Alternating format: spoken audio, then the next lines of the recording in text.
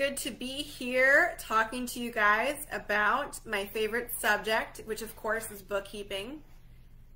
Tonight, we're going to talk about one of all of your favorite subjects, which is bills. Bills, bills, bills. I'm going to share this in the group now that it's showing up on Facebook. It takes a few seconds once I start talking to actually show up. So here we go, sharing to a group, and I don't know if you guys saw our promo on this, but it's they made me this great promo. It was like bills, bills, bills, and I really liked it because it made it sound like it was this super exciting topic when really it's like, I don't know. I mean, there's death, taxes, and then probably bills on our top favorite things to talk about. But we are going to talk about them. As always, feel free to ask any questions on here. I will answer them to the best of my ability. There's things that I know a lot about and things that I don't know a lot about. So I'll just answer you to the best of my ability.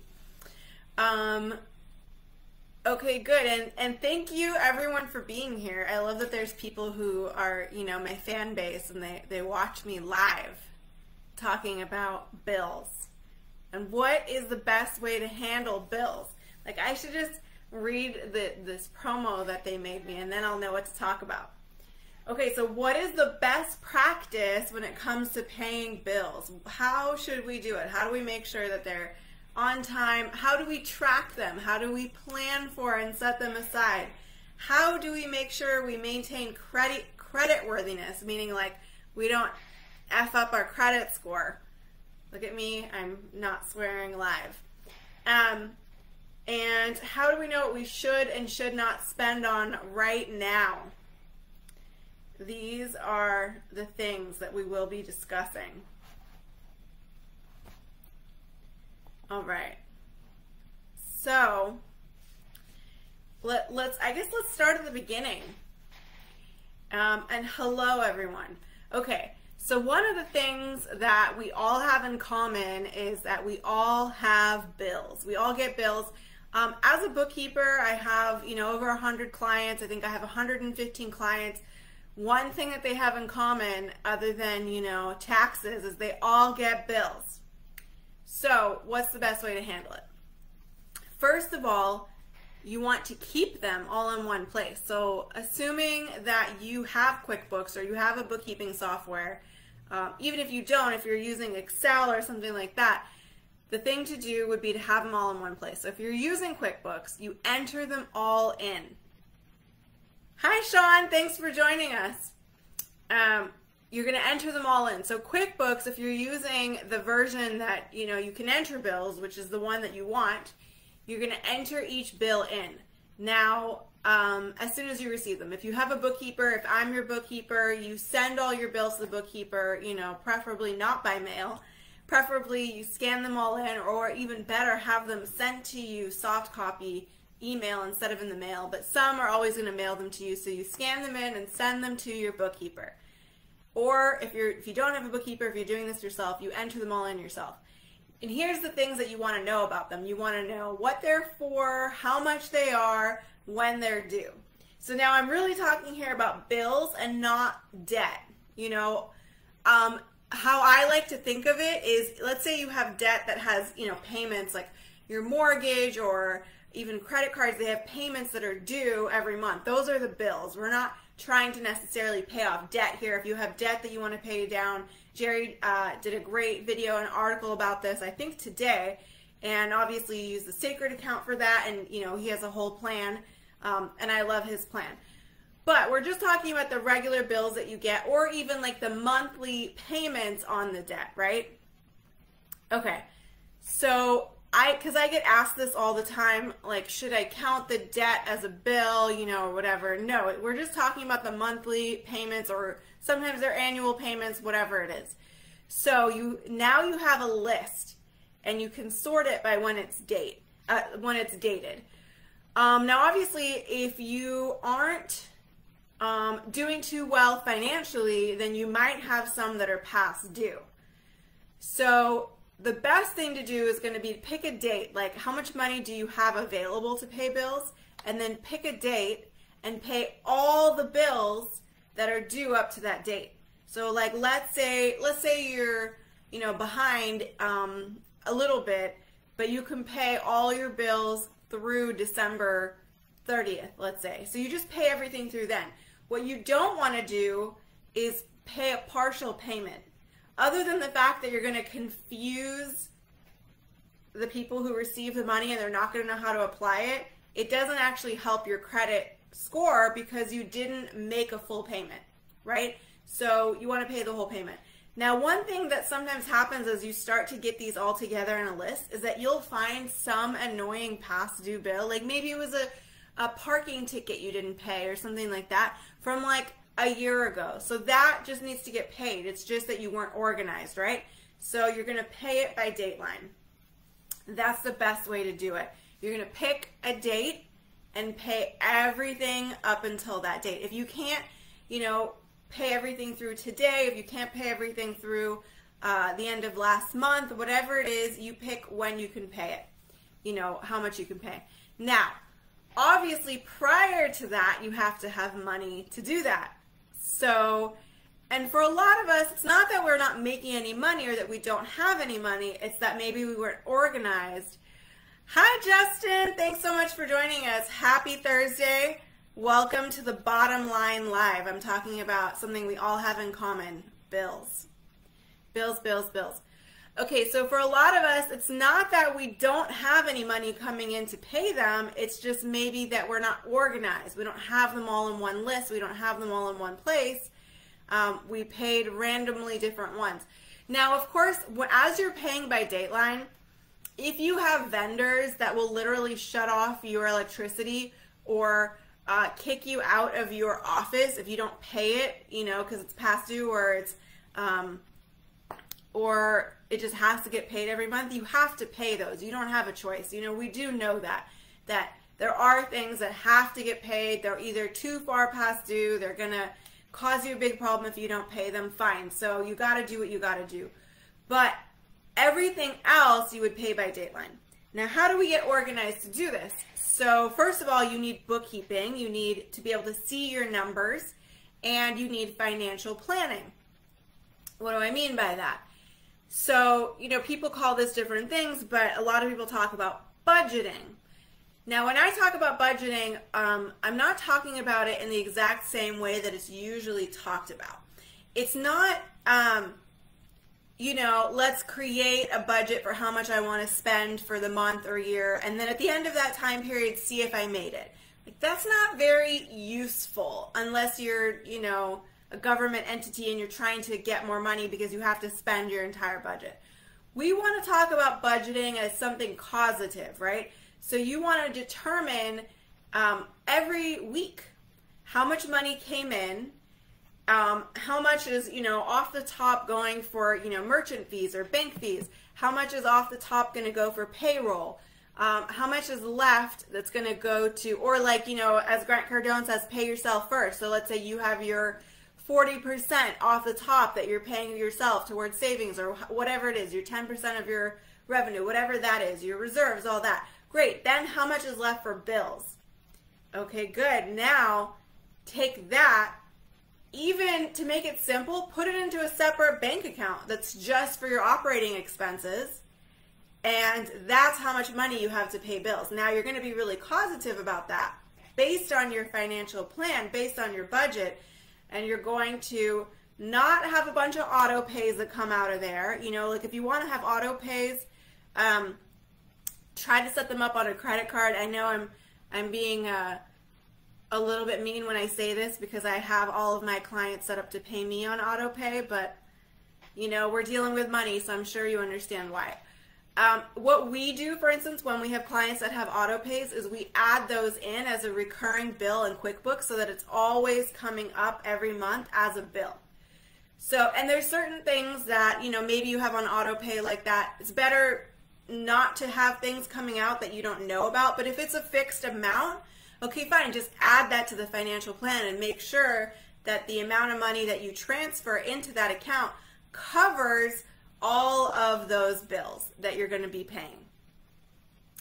I could do a whole nother webinar just about financial planning, but think about this. Like, if you sat down and I have said this before, don't ask me to do it with you. I will charge you like $500 an hour because people cry.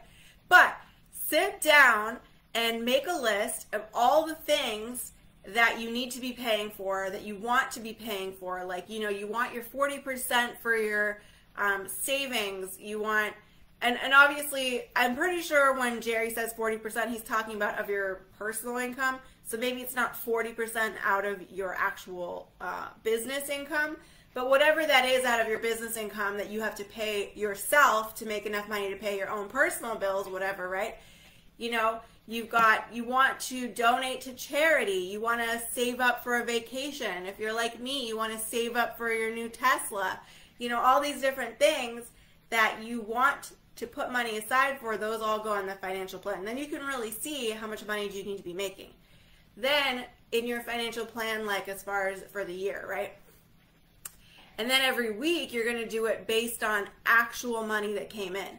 So what we do for our clients and for ourselves, we put money into a different bank account called an income account. All the money goes in there. We don't spend any of it until we do our financial plan. Then we do the financial plan. For me, I approve it. For the clients, they approve theirs. And we go, great, in the financial plan, here's the income. Here's, bank charges that came off the top. Here's how much the payroll is going to be based on that. Here's, your reserves or this or that or this. It gets approved. Here's the amount for bills approved. Good. It all gets transferred out. So no money gets spent out of the income account. You transfer money out. Some goes in, let's say you have a payroll account separate. You have your operations account separate for your bills. You have your reserves account separate for things you're saving up for, taxes, whatever it is. There's lots of things. And that is kind of the precursor to paying the bills. Then when you go to pay the bills, there are times where you don't have enough money maybe to pay all the bills. It sucks, but there's some weeks that it happens. There's some months that it happens. There's some time periods that it happens. So all you're going to do is put them in order of when they are due, and you're going to pay the ones that fit into your dateline, and you're going to pay everything up until that point based on how much money you have to pay. Even if you're not doing a financial plan, I'm not saying that you have to do an entire financial plan in order to do that, right? You literally can just start with, okay, I have $1,000 to pay bills, and I have $2,000 of bills. Good. Well, if I pay everything up to this date, that's $899. So I'm going to pay all of those bills. I'm going to leave, this other $100, whatever is left, $101 left in the bank account for the next bills that come in. And when I have time to pay, the next ones, then the next week you go, okay, I have another $500 plus that $100. I have $600. I have $1,600 of bills. I can pay one more week's worth of due bills, to get out of it. Of course, you can always pay ahead when you're having good weeks, when you have lots of money. It's even more important to have good financial planning and organization when you're making a lot of money, so you don't waste money. But it feels really, really, really important when you don't have a lot of money and you got to get really organized because you're tight. We don't want that for anyone. We want affluences. We want, prosperity. But obviously many different types of situations happen. So that's why I'm giving you all of that. Okay, what else is on this promo that I'm supposed to talk about? All right, how do we know what we should and should not spend on right now? Okay, so, I know that Jerry has talked about this, but let's say you are trying to pay down debt, you're trying to get to your 40% in savings, you're trying to put all your extra money towards your sacred account. Does that mean that you shouldn't, go out to eat, or you shouldn't buy that new pair of shoes? No. If you need a new pair of shoes, buy a new pair of shoes. I'm not saying go buy a, $2,000 pair of designer shoes. That might not be in the budget, but don't walk around with holes in your shoes either just so that you can pay you know, have $50 more to your savings. So like, let's keep this realistic. We're not trying to be, you know, I can't even remember that guy's name. And neither Nano or Jerry are on here right now, because otherwise they'd be commenting all kinds of things.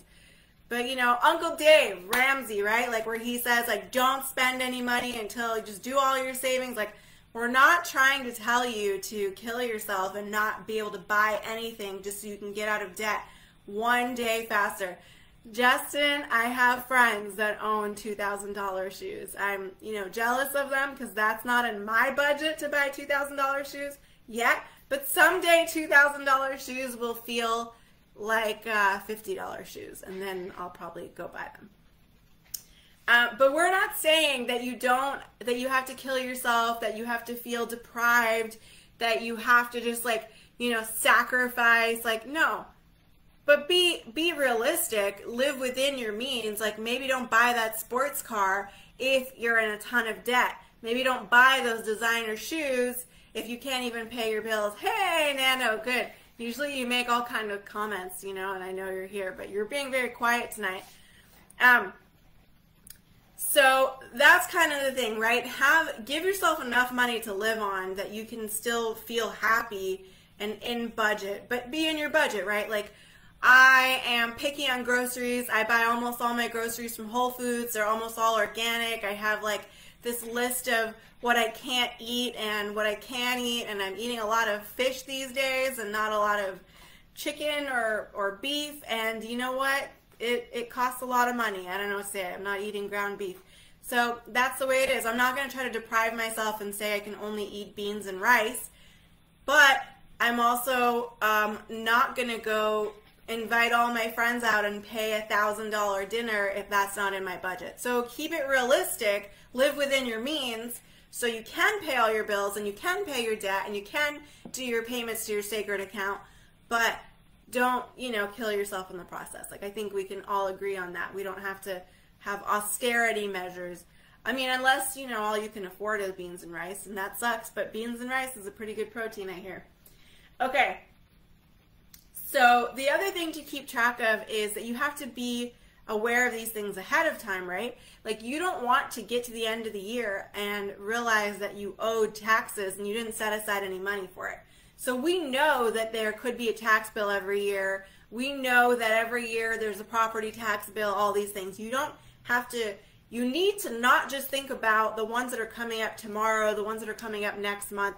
You got to think with the ones coming up for the whole year and set aside money for that in your financial planning.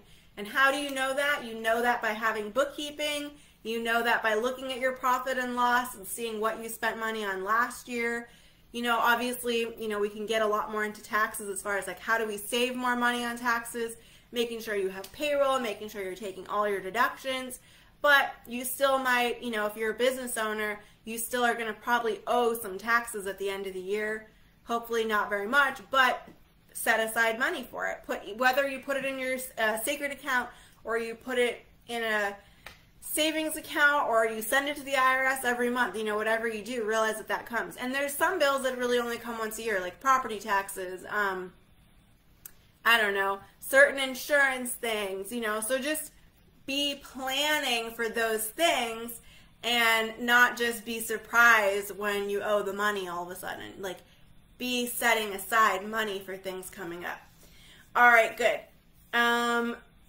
So that's how do we maintain credit worthiness? Okay, so your credit score, while it's not the end all and the most important thing in the world, it is kind of important if you're trying to, you know, buy a house or whatever, right? So the way to maintain that is just to pay everything on time. And, you know, it's pretty simple, but, you know, it's going to be credit cards, it's going to be medical bills, things like that. You set the money aside. You don't spend more on your credit card, you know, than you are going to be able to pay off. Obviously, credit cards are great if you're using them for points. You're using them to manage your finances as far as, okay, you know, you have this much money, you're going to put all your expenses on your credit card and then you're paying it off that month so that you don't owe interest, things like that. But credit cards aren't great if you just decide to spend on them and you can't pay it off. You know, or especially like charge cards like Amex. I've seen people be like, well, I think I have this big, you know, income thing coming in this month. It doesn't come in. Now you owe all that money. Like, just stay within your actual budget. Maybe wait till you get paid, something like that. But it's really easy to have a good credit score. Keep your debt to income ratio low. So, you know, below 30%. Pay everything on time. Maya and Celeste are taking care of our payroll now, Justin says. Absolutely. We have, I'm pretty sure we have it all set up. It's all organized. You don't have to worry about it and stress about it. As much as I want to say that everybody is capable of doing it all themselves, payroll is one thing that gets complicated easily. Justin, I'm sure you'll agree. There's states and federal to set it up with. You need your unemployment insurance number. Once you have it set up, it's not too difficult to maintain, but it is a pain in the ass. Even for me, you know, I hired a new employee in another state and I didn't check all the rules for that state, and all of a sudden there are rules that I don't like. Like there's, you know, overtime laws in different states that are different. Some states have sick pay that is mandatory, things like that. So you have to know these things, especially in this day and age where we're hiring all remotely. You know, everybody's working from home. So it counts as where they are located, not where the business is located, where the employee is located. So there's just a lot to know about. Oh, great, Justin, thank you. Justin says that his payroll went through perfectly. I do have a payroll specialist. Her name is Celeste. Some of you have spoken to her, and she's awesome. Okay, Jerry says, if someone is spending for business items on a credit card, what should they consider when tracking that for their P&L? It might look like they have two sets of expenses. If they're not paying attention, the actual expense, oh, I have to click to open this, the actual expense on the card and then paying off the card with the bank account. Okay, that's a really good point. What we do in QuickBooks Online to keep it simple, and actually in any QuickBooks and any accounting software you can do this, is the, Justin says Celeste is awesome. I'm going to show her this and she's going to love it, but she is awesome. She's so responsible and she's so smart and she does all the research that she needs to. I love her so much. I'm blessed to have her working for me. Okay, so to answer Jerry's question, so you do track the expenses on the credit cards, right? Because those are the ones that have, like for instance, just to explain, let's say you donated a bunch of money on a credit card, which I feel that maybe we have all done at some point. You made a donation to your church for the end of the year, you wanted the tax write-offs, whatever. You donated on your credit card. You have the tax deduction in that time period. Like in 2021 in December, you made a donation on your credit card. You have that deduction for the taxes. Now in 2022, you paid off that credit card. You don't get the deduction again, right? Now you're just literally just transferring money from your bank account to your credit card. So that's how you would market an accounting software as well. Moving money from your bank account to your credit card is just a transfer. You're just moving money. It's not an additional expense. So you track all the expenses on your credit card that you're using for business, and then you show the money moved from your bank account to your credit card, and it's not an additional expense. There's other ways to do it. Let's say you're not tracking the credit card as a business credit card and you used it for business one time, so you can take that payment that you made and split it. So you can go, okay, I made a $1,000 donation, I bought a $1,000 desk for my office, I bought a computer, you know, and you just have it split in the credit card payment, and then it would show that way. But that's not the way that I would recommend doing it, because then the date is going to be based on when you paid the credit card and not based on when you actually made the purchase. And when you're talking about like end of the year for business deductions, you want to use the credit card date, unless you paid it on the credit card and then you literally paid it off the next day. So keep it simple. Anything from a bank account to a credit card is a transfer, not an expense. And a transfer doesn't, count as income, right? So let's say you move money from your income account to your payroll account or to your operations account. It's just money moving. It doesn't count as income. It's not taxable. And that's important, because otherwise it could look like it's taxable income if you don't enter it correctly. Reason number 365 why you need a good bookkeeper. Good. Hopefully I answered that for you, Jerry. Okay, new question. How do you track if an expense is bringing in good ROI? Is there anything you like to look at to gauge that, or to cut the expense out if it's not helping grow the business? I feel like that's really personal as far as business to business. I'm not a CFO, so I'm not going to tell you your ROI and whether you should get a new merchant service for your credit cards and whether you should, do all these things. But I do think that it's something you should look at. There's different ways that you can track it. For instance, in QuickBooks, you can class things, right? So let's say you had kind of different projects or different areas of your business. You can class them, and then you could run a profit and loss by class, and you can see what income is coming in and how much that's costing. And at the same time, you can run a profit and loss by client. So as long as you label every expense having to do with a client, the ones that are client related, not business expenses like office supplies or something, then you can really see how much money is coming in and how much that's costing you per client. So there's different ways to run reports as long as you enter the data with enough detail to be able to see that. And then in the end, you just have to look kind of at your bottom line, right?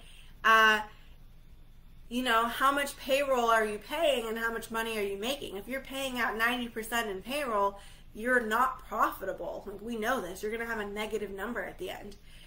If you, as far as like, could you save money in certain areas? You should look at that. You should look at that every month by looking at your numbers, really see what your profit is based on that. You can run your reports as detailed as you want them to be as long as you're putting all that information in there. Like contractors, they're going to want to they're going to do job costing. They're going to want to know per client, were they profitable? Real estate investors, they want to know per property, were they profitable? If you want to get even more detailed than that and like run an analysis, that's going to be, each business owner is going to need to do that. Or there's probably like CFOs or controllers that you can hire to really look at that for you. But one thing to keep in mind is that when you are paying bills, you can look at it and just look at it with the individual bill. Like,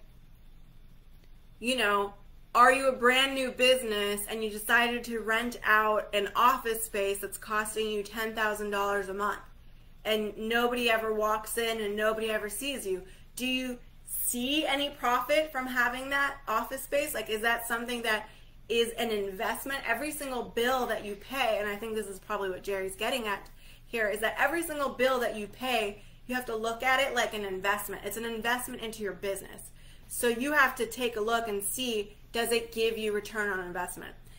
The other thing to look at is your statistics, right? Your KPIs, your lead measures, whatever you want to call them. If you have good enough statistics per area, you can see, like, let's say, your new public division, you are investing all this money in new marketing campaigns, but yet your new income from new clients is down. So obviously what you're doing isn't working. What you're investing isn't coming to fruition, so you might be doing something wrong there, and that's a way to look at it. Like, look at what is the profit, and you should be tracking these things on your KPI. You can track them on your P&L. There's lots of different ways to look at it, but every single bill is an investment into your business. So it's not just, okay, I bill this, bill that. Like, look at each one and decide, is this something I'm going to invest in? Obviously, you have to pay the bill, but do you have to continue paying it, or is it something you should be canceling? Is this a software you're no longer using? Really pay attention to that. Okay. Jerry says, overall, what would you say are the top ROI expenses you see with most companies? Do you see that it's marketing, payroll, or maybe something else? I ask because these are the ones we want to know to spend more on. Okay, that's a really good point. I think it depends. I mean, you have to have effective things, right? So if you're paying a bunch of money on marketing, but it's not effective and it's not getting you money back, it's not good ROI. So it's good to spend a lot of money on marketing. Like, you want to spend a certain percentage of all of your income on marketing, but it has to be effective marketing, so you have to track the statistics very closely. Now, I do know I'm not a marketing person, and marketing people will tell you that it takes up to 6 months to see a result. But look at the sub-products. Like, are you starting to get more clients in? Is it making a difference? Are your statistics going up or down, right? You got to look at those closely. Same with payroll. Payroll, of course, is a very good investment in your company, but if you're hiring the wrong people, or the people aren't trained correctly, or they don't know what they're supposed to be doing, or I don't know, maybe they're just assholes and they're staying home but they're not really working and you're paying them, it's not a good investment. So I don't think there's an overall, you know, what's the best investment. Like, each one is an important investment. Marketing is a very important investment. Investing in your delivery of your product is a very important investment, but they have to each one be evaluated against its own ROI and its own efficiency. Yeah, so I don't know. I mean, obviously, yeah, marketing, sales, delivery, advertisement, those are all things that are important. You know, having software so you can keep everything organized and making sure you can deliver correctly, that's obviously very, very important. But do you need the software that's $10,000 a month, or do you need the one that's $100 a month, that depending on how many clients you have? So it has to be in your budget, and it's an investment into your business. So I don't know if that totally answers the question, because I think it really depends, you know. And also, like, you really can't compare. Like, I have hundreds of books that I'm looking at that I have access to, and they're all different.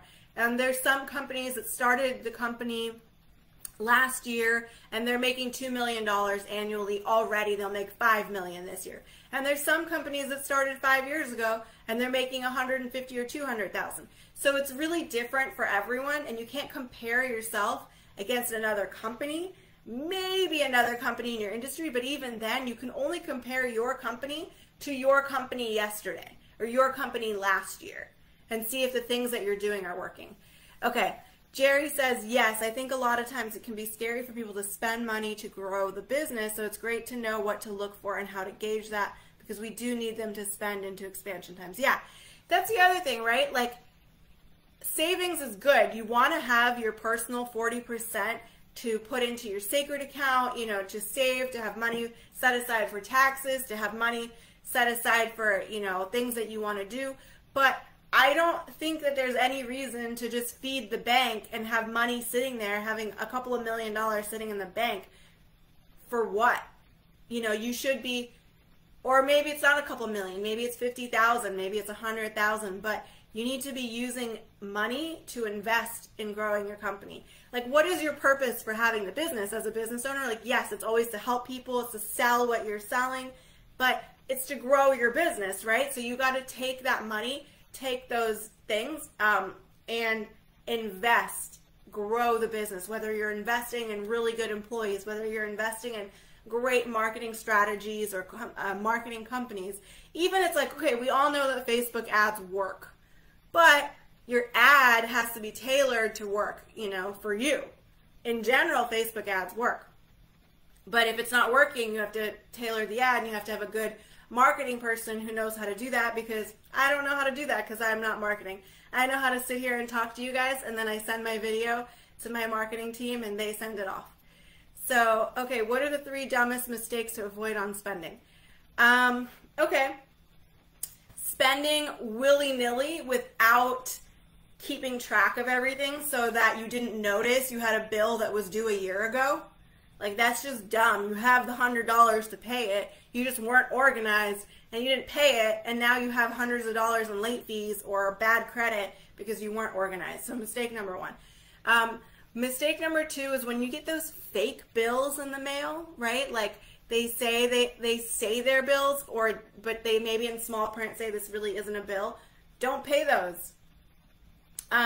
Or, like, you know, don't fall for scams. I had an employee recently call what she thought was HP customer support, and they tried to sell her a $550 Windows license, and she was texting me, and I told her, Windows licenses, you always come with the computer, and they're $35. Get off the phone with this scammer. So don't fall for scams, and always look, because listen, we all have like a bunch of credit cards and bank accounts, right? You have to look at these things very closely to make sure that there wasn't fraud or any scams on your account that you weren't aware of. So that kind of goes together. And then the next biggest mistake, the dumbest mistake to avoid on spending, investing in things that aren't good investments for your company, whether that's hiring an employee that doesn't know what they're doing and not spending the time to train them, or a marketing campaign that doesn't work and not canceling it. And going along with that, when people have all these like random ass recurring transactions and things that they signed up for that they're not even using anymore, and they're still getting charged $10 a month, $7 a month, $8 a month, and you stopped using that software or plan 10 months ago and you forgot to cancel it. So there you go. Jerry says, dumb, paying more to your credit card company than you owe on your balance, so they owe you. I've actually heard that one before. Yeah, you know what? That goes along with paying the IRS so you get a refund. You're literally lending them money, which they invest and make lots of money on, and they just pay you your principal, and they don't pay you interest. So don't overpay bills ever. Like, think of them as an investment, right? Just like you would look at, should I invest in Bitcoin, or should I invest in the stock market? Should I invest in a sacred account? Whatever you're looking at, and you want to do your due diligence and find everything out. Every dollar that comes out of your business is an investment into your business. Anything to avoid on an operating basis. Not paying attention. How much money do you lose because you didn't notice that your bank overdrafted? I have clients that have hundreds of dollars, thousands of dollars a year in overdraft fees, late fees, just because they're not organized, not because they don't have the money. And then again, having expenses, software that you're paying for, subscriptions you're paying for, that you're not using. And I'm not talking about if you are using it. Like, you know what? I am not canceling my Spotify subscription. Obviously, I'm talking about personal. This is not a business expense. But I'm not canceling my Spotify subscription. Even if I'm too busy to listen to music all the time, it's worth that $10 a month. But there's other ones, guys, that I don't use, right? That you haven't used in a long time. Or that gift box that you signed up for that you don't care about and you haven't opened the last 3. Cancel it. You just don't need it. But even more than that, are you using your McAfee subscription, or did you get another antivirus? Are you using your Adobe subscription, or, do you still have that computer that it was on? Whatever it is, but you gotta go through those every once in a while because you're not using them all. Guaranteed there's 1 or 2 you're not using. Okay. And the IRS gives you a return, and it's like a noble thing that happened when it's just my money to begin with. Nano says, yeah, exactly. They're giving you a refund of your money that was yours to begin with, that you overpaid them, and they literally are using it to invest. I mean, I don't know for sure, but banks are, so I imagine the IRS is as well, to invest so they have more money, and they give it back to you with no interest. You literally could have made a bunch of interest on it if you put it into your sacred account. You could have paid bills, you could have invested in whatever you needed to invest in, but you didn't. So don't overpay bills ever. And also, don't pay a credit card bill if you can't eat. What's the worst thing that can happen if you're a few days late on a credit card bill? Literally nothing. If you're 60 days past due, then they will, ding your credit score. But even your credit score is not the most important thing. Being able to eat and pay for your kids' school and all that is more important than your credit card. You're never going to go to jail because you couldn't pay the credit card on time. So make sure you take care of yourself, pay yourself first, and then use the rest of the money to invest into your business, to invest into growth. Oh my gosh, another thing to invest in, coaches, but really good coaches, not just ones that don't do anything and you pay money to, right? All of these things are good things to invest in. Education. Learn more so that you can invest more into your business, Take the classes on your finances. Take the classes in your industry. Learn more. Those are the best things to invest in are yourself. If you become better trained, more able, you will make more money, right? So start there and then invest in your employees, invest in your marketing, invest in your growth, not necessarily in that order, but start with yourself first. Good. Okay, I've been talking about bills, which I thought I only had like 10 minutes of material to talk about for 40 minutes now. So does anybody have any other questions? I kind of went over it more mechanically in the beginning as far as like write them all down, put them in order, and pay by date line. So you're not just paying a little bit on each one or something stupid. Like pay the bill based on where you can afford up to, right? Don't miss bills that are a year old just because you didn't write them down anywhere or you forgot to give them to your bookkeeper. That just costs you a lot of money and it's not worth it. Know how much money you have in your bank account before you pay things, right? Like don't pay a big bill when you also just paid payroll and then there's no money left and now you overdraft. That causes you problems. So you have to know your numbers. You have to know where everything's at. Obviously, have a really good bookkeeper too, because they will help. But still, if you transfer money out and you pay your payroll, like you're going to have an overdraft fee. So don't do that. Okay, good. Yeah, Sean, you're very welcome. Okay, I'm just doing like a quick overview, but I think I've said almost everything there is to say on bills. They are investments, right? Okay, good. So if anybody has any questions, feel free to write the question on here, email me, go on my website, and I'll write these down, maya@solvencynow.com. My website is solvencynow.com. You can find me on LinkedIn, Instagram, Facebook, soon to be on TikTok, all that good stuff. So I hope I was able to answer all of your questions. If you need any help, let me know. No matter where you're at, I can always help you, even if you just need a consultation or something. So I look forward to seeing you all again soon. And thank you for coming. Thank you for watching Bottom Line Live. I'll see you next Thursday on the Bottom Line Live. Bye.